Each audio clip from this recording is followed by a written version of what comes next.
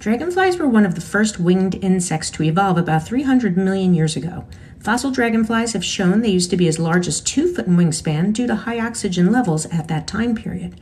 There are more than 500 species of dragonfly, all of which belong to the order Odonata, meaning toothed one, and refers to the dragonfly's serrated teeth. Dragonflies can live from a few short weeks to a full year. So if you don't know, dragonflies are the fastest flying insect in the world. They've been clocked flying at an amazing 35 miles an hour.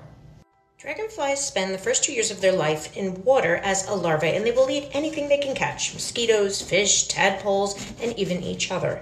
Eventually, they will leave the water as adults to take to the air. And dragonflies are truly the helicopters of the insect world. They can fly straight up and down, they can hover in midair, and they can even mate in midair. And flying is so important to dragonflies that if they lose their ability to fly, they will starve to death, as they can only catch their prey food during flight.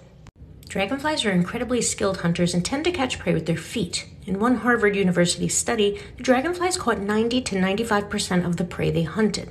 And fortunately for us, they love mosquitoes. A single dragonfly can eat between 30 and hundreds of mosquitoes a day. And fun fact, a dragonfly called the global skinner has the longest migration of any winged insect, 11,000 miles back and forth across the Indian Ocean.